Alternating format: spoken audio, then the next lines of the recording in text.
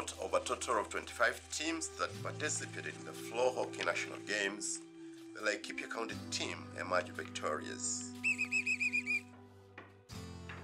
This will be the second time a Kenya floor hockey team comprised of persons with intellectual disabilities will represent Kenya at the World Winter Games.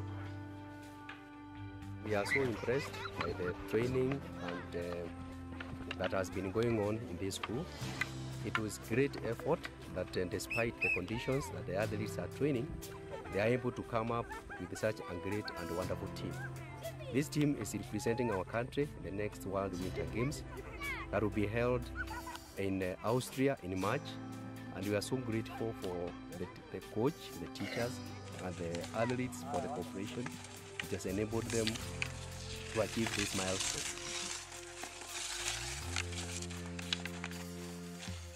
We are encouraging the others that you don't need a special service to play floor hockey.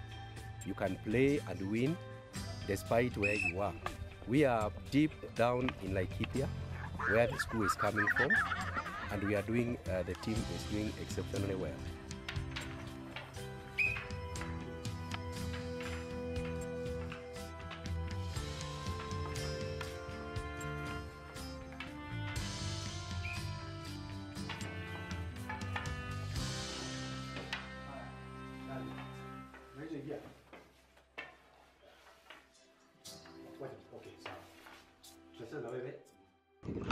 Since we won the national games, we have been training vigorously because we are expecting to come with gold, nothing less than gold.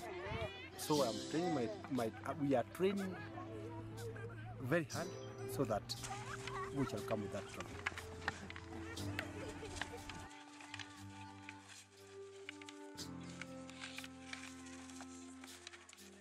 I want to really appreciate you on behalf of the Ministry of Education and also the government of Kenya. What you are doing is very important because it shows that having intellectual challenge does not mean that you cannot do anything, but it has shown that you have the potential to excel and go very far as children, isn't it? So as you prepare to go and compete internationally, I want to let you know that the government is supporting you and we shall be able to support you up to the very end. So determined are the athletes. The prospect of their travel to Austria has had a positively profound effect on their lives and that of the community where they live in.